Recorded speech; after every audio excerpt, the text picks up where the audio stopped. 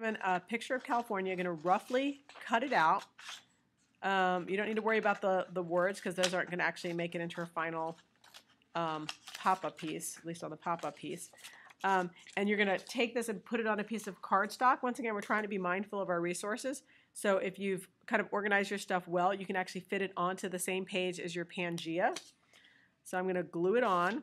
And once again, we'll do the fine cutting around the state after we've glued it on. We don't need to do that in the first piece because otherwise we're going to do all that fine cutting twice, and that's kind of a waste of time. So just kind of finding a place where it fits on there. Okay, and then once it's on there, then I can cut it out really nicely. Nice job of cutting out California. Okay, so here you're doing your fine cutting.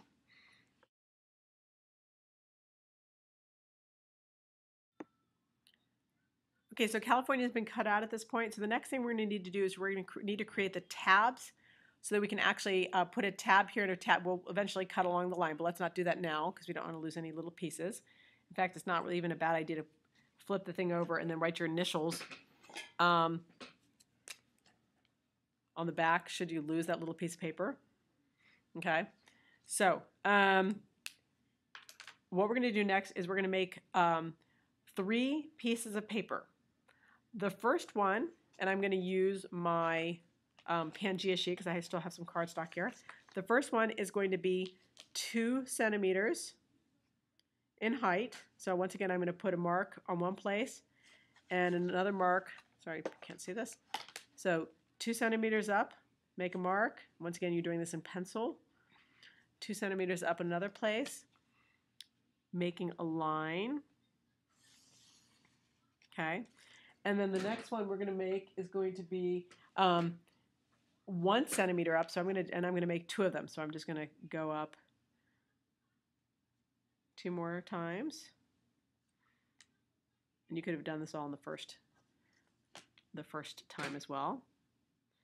So these small ones are going to be actually for the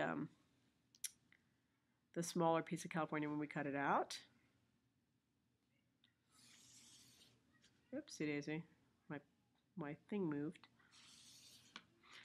Okay, so we're going to take it and we are going to cut these strips. And they're all going to be, when we finish, we're going to make them all 12 centimeters long. There's the extra paper on. You can remove it or make sure it's glued on properly. Once again, this is not going to be seen, so it doesn't matter if it's not all that pretty in terms of your ripping capacity there. Actually, the part that's the pull tab will be seen, so you do need to be careful about that. So I might use my cleaner piece for the pull tab. Now, once again, each of these pieces needs to be 12 centimeters long. So I'm going to measure 12 centimeters.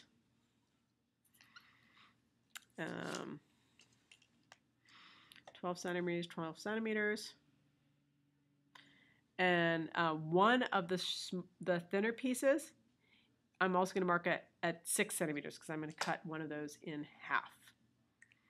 So when you're done, you're going to have these pieces.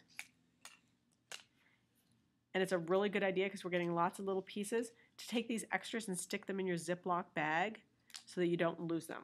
In fact, it's probably a good idea to have kept the California plate, sorry, I keep saying California plate, the California piece in your Ziploc until you're ready to use it. So I've got my 3 pieces, and the next thing we're going to do is actually attach the tab.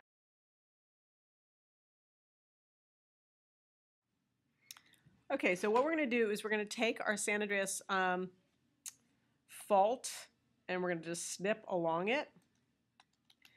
And we're going to create tabs to show the transform boundary. I'm sorry, the transform fault. So I'm going to take my things, and remember that we had that one of the thinner strips. We made it so it's 6 centimeters long. And on the northern part of the Pacific plate, so here's the part of California that's on the Pacific plate, we're going to put this on a piece of paper. So we're going to kind of glue that on. So this is going to be like our pull tab to show the transform boundary. Okay, and then on the southern part of the north American plate, we're going to put another pull tab here. So I'm going to glue that on and stick it underneath. Okay, once again, hold so that the glue contacts well. So eventually what will happen is these will be raised up in our pop-up book, and then we'll be able to pull these little tabs. Okay, so here's the state of California. We'll be able to pull these little tabs and show how these two slide past each other. So showing the transform fault. Okay, so we'll basically be able to pull them and showing that. Okay, so then we'll do the next thing. So what we're going to do, so once again, watch first. So we're going to have the legs, and it's going to be, we're going to measure, I'm going to measure 2 and 4 from the top, and I'm going to measure 2 and 4 from the bottom. Just, if you could wait until I finish it. So, once again, I want you to wait until after I finish it. So I'm going to take my ruler. Once again, remember that nice technique of getting even edges. I'm going to do it on the other side. 2. Okay. And so now I'm going to have this little kind of rectangle. And this little rectangle is going to go under, out of my 2 pieces, it's going to go under the thicker part of California. Now the important thing, so right now we're not going to glue anything, but you're going to make this. And once again, you're measuring at 2 and 4.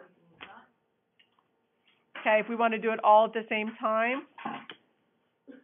it'll be 2, 4, 8, and 10.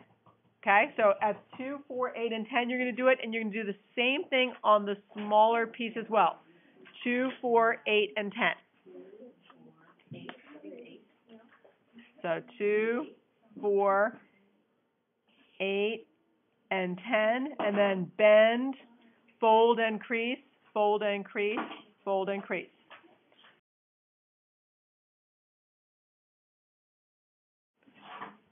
So I'm taking the thinner of the 2 strips, the 1 centimeter strip. This more open piece is going to be on the bottom. So I'm going to first kind of take my glue stick, and I'm going to make sure that there's a little bit of glue here. Sorry, I'm putting glue on the bottom and just having a little bit of overlap because I know that those 2 are going to touch. I'm going to put glue on the top because that's where my California piece is going to reside on top of that, the western piece. Okay, so don't do this with me. Just wait, please. Don't do anything with me. Just wait. So I've got this.